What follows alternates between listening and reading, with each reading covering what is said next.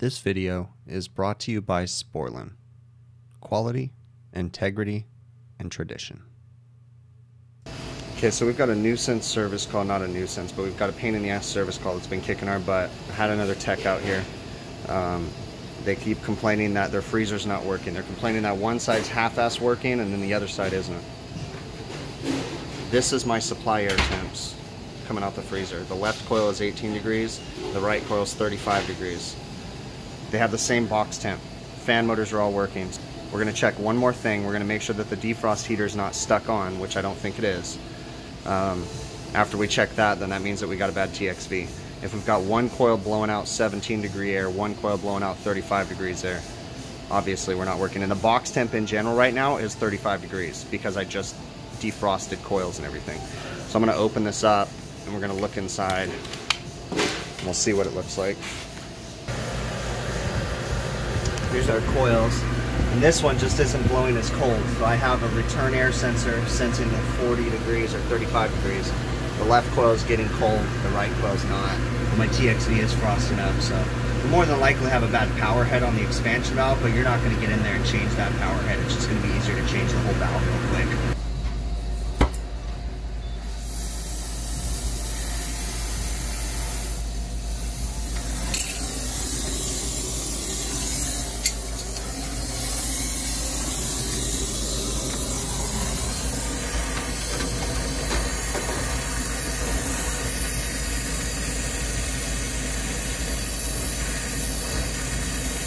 So tight in here, I can't sand it before, I have to sand it after. These guys make these damn valves so tight. I hate only temps for that reason.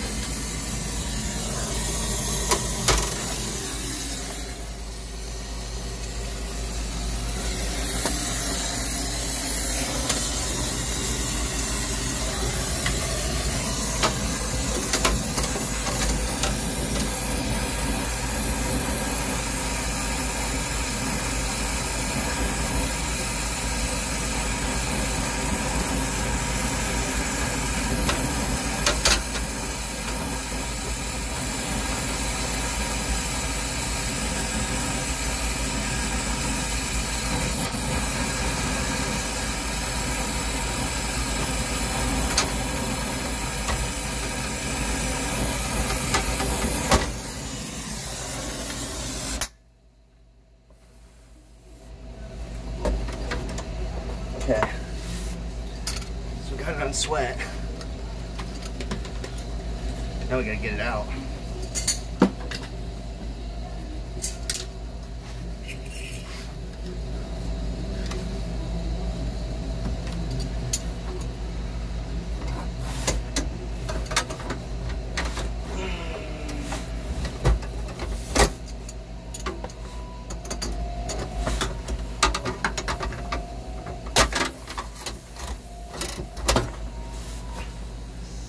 Stupid valve. They didn't have a low temp.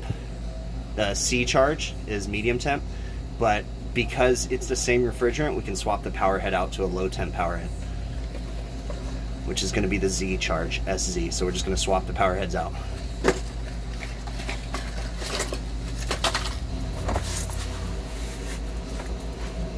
Alright. It's hot.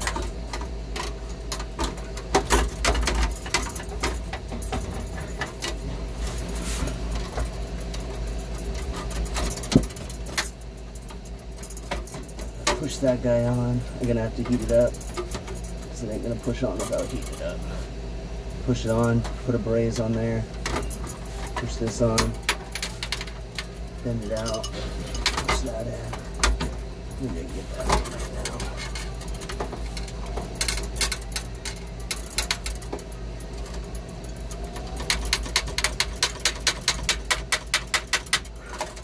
Cool.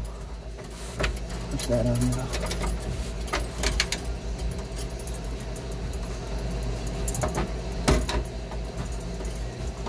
It's gonna be tight.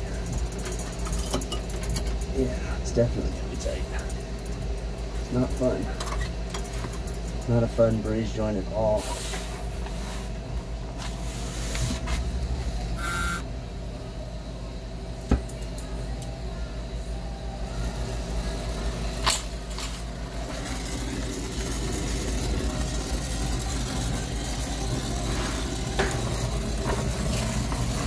not fun.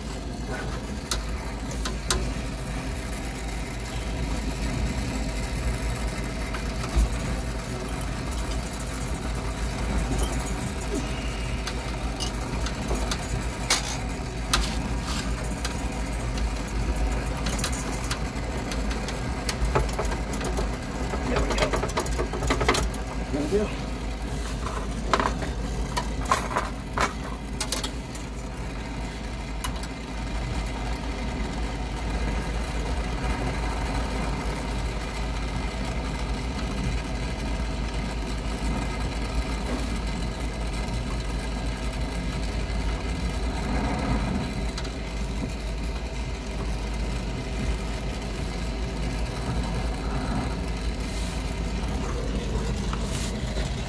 Yeah, see, I can't get to the other side of the weld. It's totally blind. I'm gonna be lucky if it takes. So I need to turn up my heat. Yeah, because it's got to heat up the whole 3/8 line.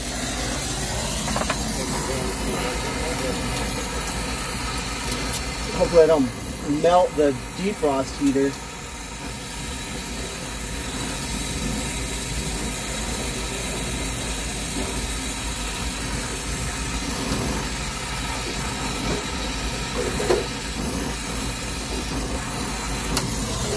That is not good. Remember, I've told you that before. You got to learn how to weld blind because I literally can only get one corner of that thing brazed or heated.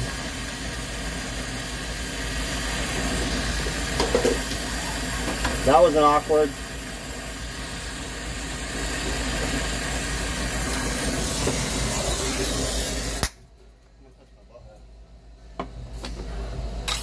not very awkward. I'm holding 2 racks.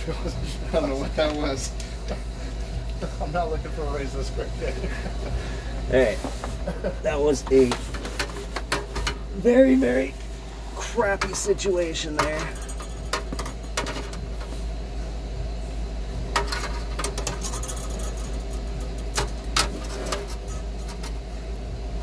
It took.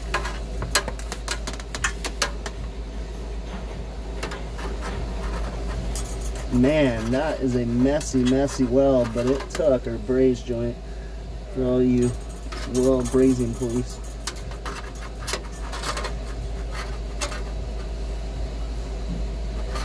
Okay, ugly as you know what, but it's functional. Change the power head. Okay, so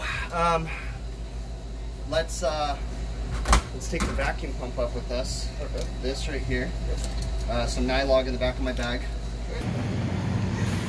I knew there was a reason I used flare dryers because now I didn't have to bring my torches up here. So we're just gonna undo this nut right here.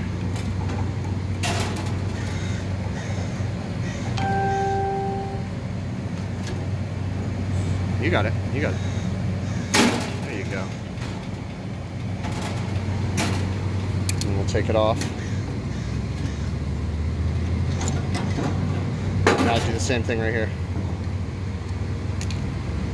So the sight glass isn't a pivot point, it's a solid nut, so you got to take off the outside too first.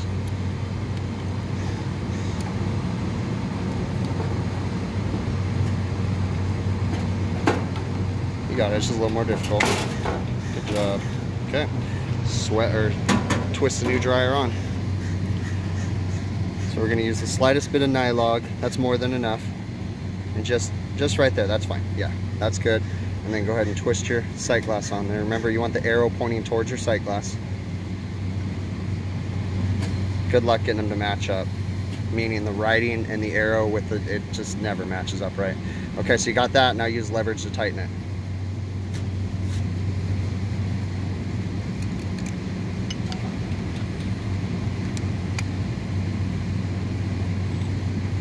You want to go about, I don't know, 60 degrees. So give yourself some more leverage, use that, yeah, that one up there, turn it, nope.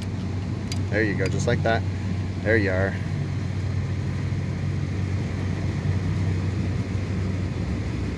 There you go. Get it to the point where you can do it with one hand and it'll go a little bit tighter.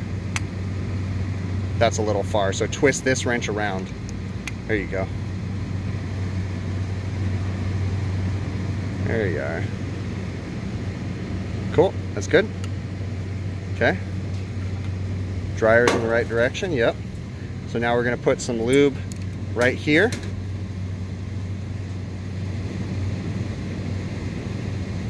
Back just a little bit, because right where the nut's gonna go. There you go, right there.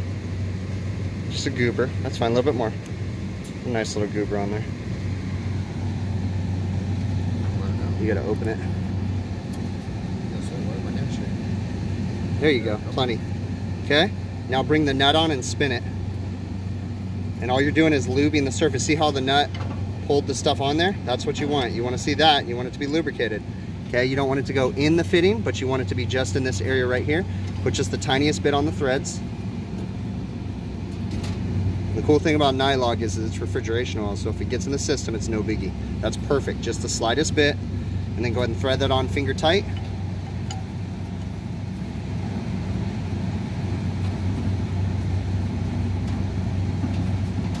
Let's do the same on the other side. About not so far in because we had a little bit too much. About right there, that's good. Okay, so we're just gonna thread this on. Right, good, nice and good, hold on. Pull it back, all right, we're good. Slightest bit on the threads, right there. Just gonna help so we don't get any too much friction that's gonna stop this thing from tightening down. You just finger tight. Before you wrench on these, you want to one more time double check to make sure the dryer's in the right direction, and it is, pointing towards the expansion valve.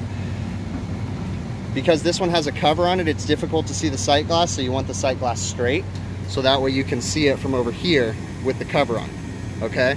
If it didn't have a cover, then I would say point it up so you can see it while you're working on it, okay? But this one, we're gonna put it right there. So you're gonna compress right here and right here.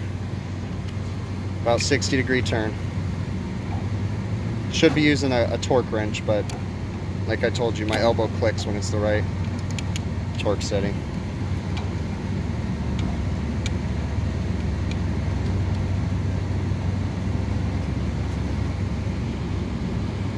And if you over tighten a flare nut, it'll back itself off 2 days later. So get another twist on that. Go ahead and turn, there you go.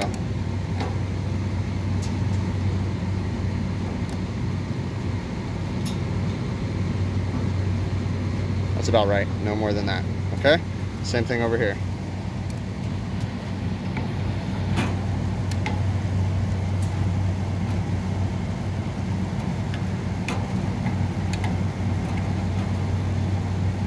Just a little bit more.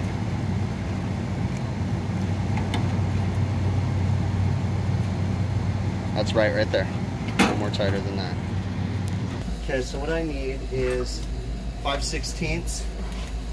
And I got to get this other sensing bulb off and then cut. So I will need the tin snips if you want to hand me those. And I'm going to try to get this out if I can. These Omni-Temp coils, there's something to be said about how tight they are.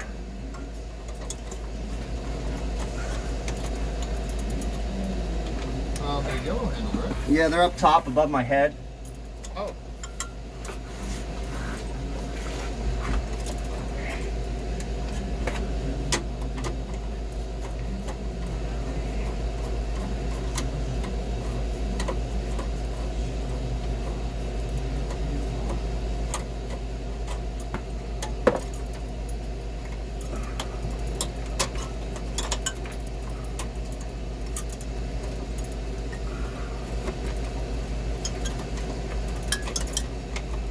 I'm gonna cut my finger off. Let me see those tin snips.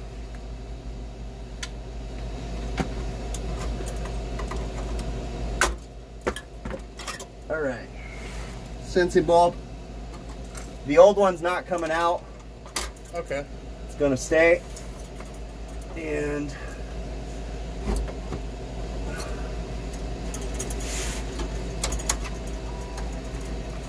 TXV is in a nightmare place.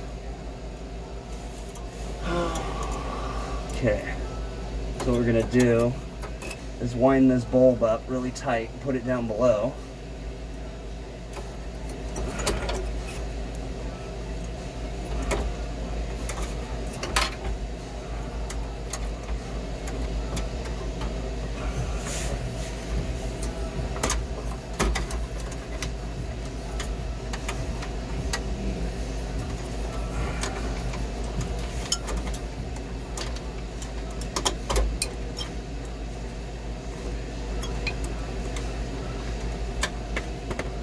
Okay. So let's get this one mounted. Can you see anything, John?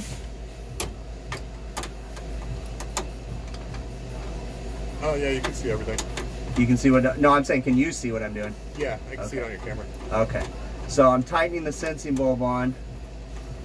It's tight. There's no good way about this, and we're just gonna have to route it through the front of the coil, which is not good, but it's a potential leak that way.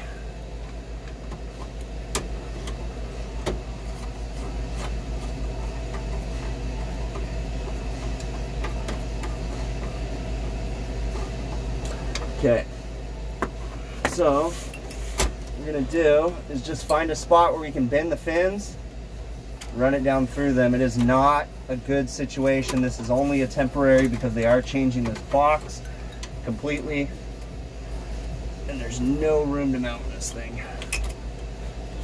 I hate OmniTemp for this reason. And that is gonna be a leak spot.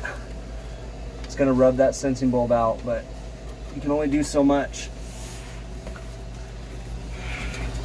It's gotta run like that. I don't like it at all. Yeah. It's a really crappy situation. Something that you have to do. Yeah, it's just, sometimes I've drilled holes in the side of the coil and come out and in, but there's just no room on the side. So it's just a crappy situation. And it's gonna leak, it's gonna rub out, but yeah. You know, again, this is only temporary. They're changing this box in 2 months. Oh, okay.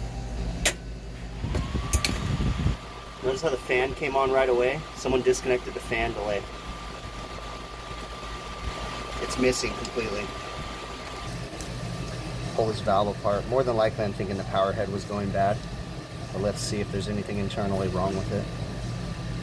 Don't see any problems there. The pins look fine. No damage to the pins. Not that there would be any.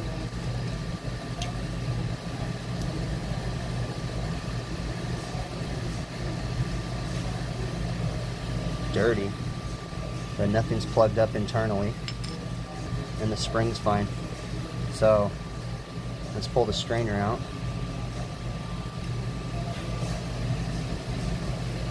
I'm not a fan of strainers in these tiny valves. You can see light right through the strainer, so the strainer was fine. Internal ports on the valve don't look damaged. There's nothing stuck in it, so it's more than likely just the power head going bad. Normally you can change that, but on this one it was so tight in there you couldn't change it. So my performance is a lot better. I still got a little bit of a discrepancy between supply air, but it's huge. So much, much better. I honestly, the left side coil, which is T2, that's the one I didn't change a valve on. That one has got a valve that's overfeeding, I believe. Okay, so that's supply air. And I just opened and closed the door. That's why you see the discrepancy. It's about 18 degrees in the box right now, so we're doing really good. What I ended up doing was found that this valve on the left side was out of adjustment, so I put it back to the mid position where it comes from the factory, and we have the valve on that one, so this should solve the problems. But I'm going to leave this work order open and call back and follow up with the customer. We cannot always be perfect. You know, you have to do your best with what you have in certain situations. You know, in a perfect world, I would have loved to have just changed the power head on that expansion valve. In a perfect world, I would have loved to have been able to get a heat compound in there and protect the new valve as I was brazing it in. But there's good in theory, and there's what works when you're in the field. And sometimes you can't do all the fancy stuff, okay? So I had to do my best and braze that valve without any protection, heat protection on it. I couldn't put a towel on there. There wasn't enough room. I couldn't put heat compound on there because it was hard enough just to get the valve in where it goes, okay? You know, it's sometimes you just have to make a decision and do what you got to do to get the job done. You know what I'm saying? So in that situation, we vacuumed the system down after we changed the dryer. We opened up because it was a pump down system, so we opened up the king valve on the receiver, let the refrigerant fly, and everything was good. Now, I didn't really get it on film, but I kind of mentioned it a little bit. On startup, that valve that I changed was on the right side evaporator coil, and this was a freezer system, okay? Now, on the left side coil, I was still getting some really wonky readings, And what I found was that that valve was way out of adjustment on the left side too. Someone had been wrenching on it when they shouldn't have. Okay, you really shouldn't have to adjust an expansion valve on a 404 system unless the valve is oversized or something like that. I mean, if you're adjusting on it, something's going on there. All right. But anyways, so what I did was I pulled the stem on the valve, backed it all the way out. Okay, because it was like way out of adjustment. Backed it all the way out. And then I screwed it all the way back in, but I counted the turns.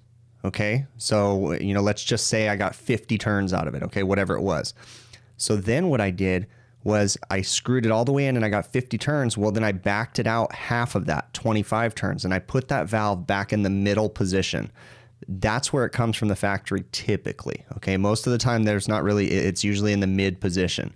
So then everything kind of stabilized out and my temperatures started to calm down and they evened out between the left and the right coil. On something like this, there's really no way to get in there and check the superheat. Okay, this is another thing that you got to do what you got to do.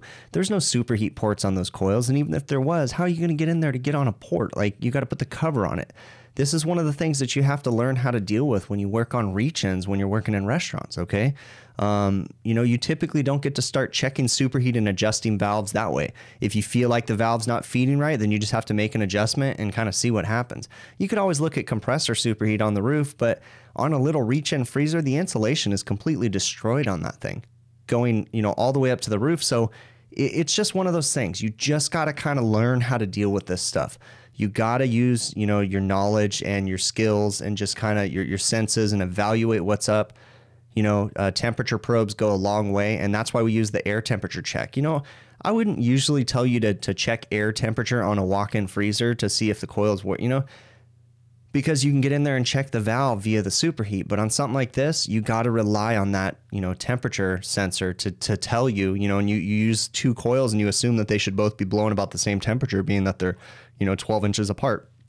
So anyways, what I'm getting at is sometimes you have to do what you got to do to get these things working. Okay. I followed up with the customer. It's been like 3 weeks since we did that repair. Everything's bitching on that box now. It's working good. All right. Really, really appreciate you guys taking the time to watch these videos. Leave me some feedback down in the comments. Tell me what you think. Okay. Let me know if you think I'm a hack. I don't care. Just, you know, I'd kind of like to know how you guys deal with things out in the field, at least you guys that are experienced and they're working. I mean, sometimes I feel like you just got to do what you got to do to get them running. So let me know what you think, and I will catch you guys on the next one. Okay. Thanks so much for watching.